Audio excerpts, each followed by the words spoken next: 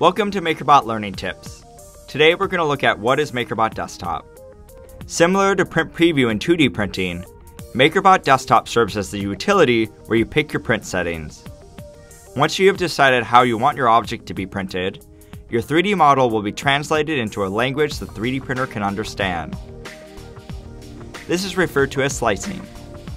MakerBot Desktop can open 3D models in the STL and OBJ formats. These two formats have become a standard across nearly all 3D modeling programs.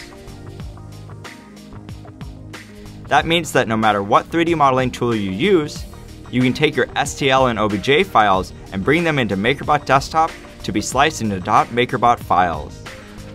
Now that we have a better understanding of what MakerBot Desktop is used for, in our next video we will look at how to lay out our files in MakerBot Desktop.